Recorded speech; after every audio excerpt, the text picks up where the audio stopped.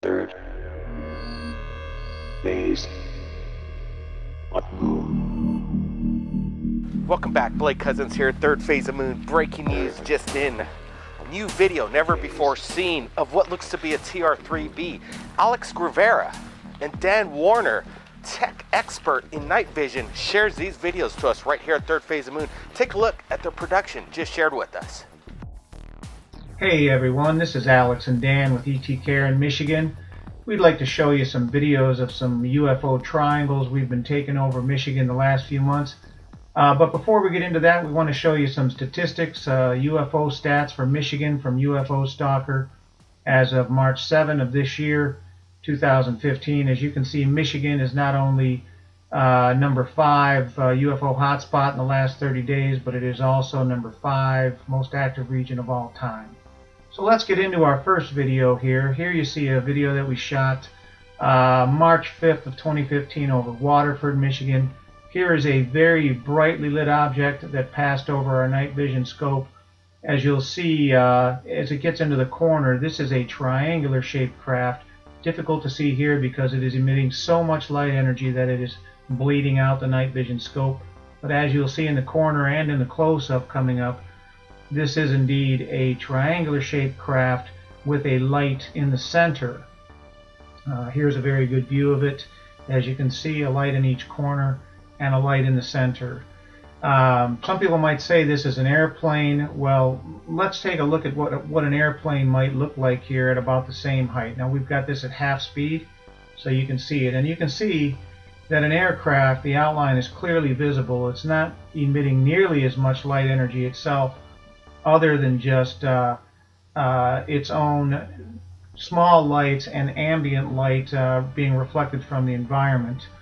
Now that compared to what we captured on the left, this particular object is emitting much more light energy as compared to the aircraft, and as you can see clearly the outline of the object on the left is not an aircraft. It's something else. We don't know what it is.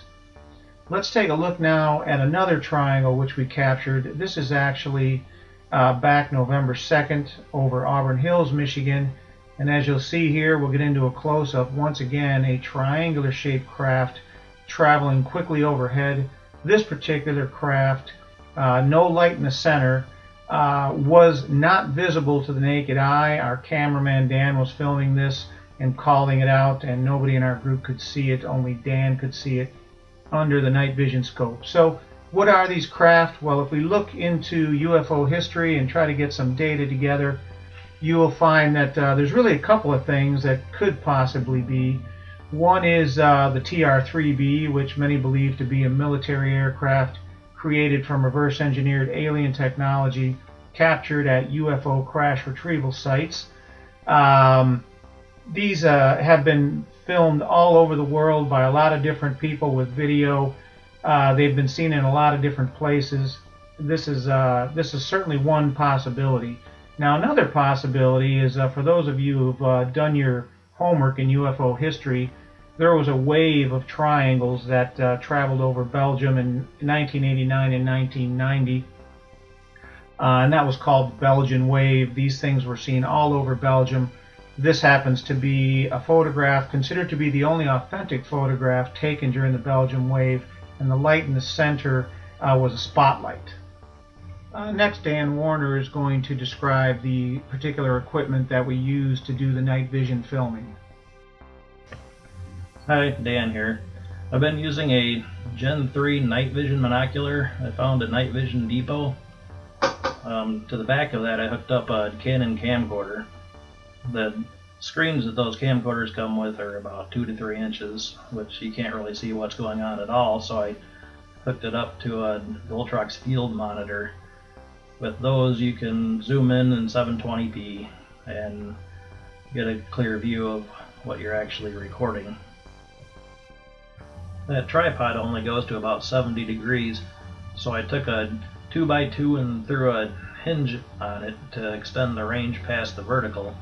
One other thing about that camcorder is that it doesn't have any filter adapter threads, so to get it to mount to the night vision device, I actually just took a filter adapter ring and glued it to the front of it. Here's a better view of the mount.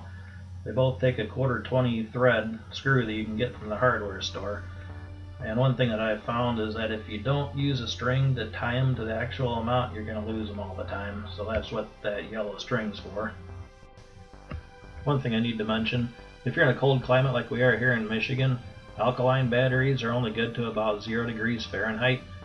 Energizer's got some lithium batteries that are good to, I think, 20 below, so they won't cut out in the middle of the night. Or if you've been recording for more than about 20 minutes, they'll go all night and then be ready to go for the next day.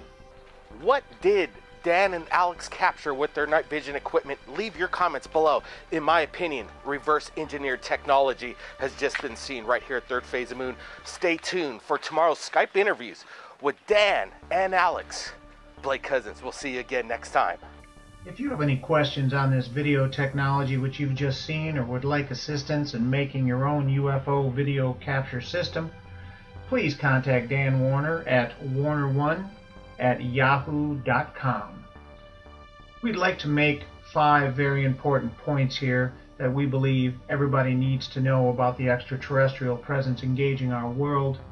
First, extraterrestrials have been visiting our planet for thousands of years and are on our planet right now. You can see the evidence of this by Googling UFO, Paul Hellyer, Bill Uhouse, Boyd Bushman, and Henry McElroy Jr. Point number 2, their presence is being kept secret. You can look at this evidence by Googling UFO John Callahan, Robert Salas, Robert Jacobs, Donna Hare, and Jonathan Weygant. Point number 3, this secrecy is damaging our civilization. A very good video on this is by Dr. Stephen Greer on YouTube titled Why Secrecy of UFOs and Free Energy, and also a video by Richard Dolan titled Totalitarianism or Freedom, Endgame in 20 Years or Less. Point number 4, exposing the truth about the extraterrestrial presence on our world will help our civilization, especially in the way of releasing new energy technologies into public domain. You can see evidence of this by looking at the YouTube video titled Electrons Ride the Magnetic Wave, a clean energy device being made by Dr. Searle, S-E-A-R-L-E. And finally, it is up to the people of the world to demand their governments and private corporations disclose everything they know regarding the extraterrestrial presence engaging our world. In the end, it's going to be up to us to make extraterrestrial disclosure happen for everybody in the world. Our organization is called ET Care in Michigan, and that stands for Extraterrestrial Contact, Activism, Research, and Education, and we support excellent websites like Third Phase of Moon and others that are dedicated to making extraterrestrial disclosure happen. We would like to thank Blake for all his help. To get a free chronologic list of extraterrestrial evidence links, go to our website, www.etcare.org. There you can download a spreadsheet that has hundreds of links in chronological order from ancient times all the way to modern day, showing all major UFO-related events that are very important that people know our history and current status of what's going on. Thank you very much for your time in watching this video. Third Phase of Moon. Third Phase of Moon.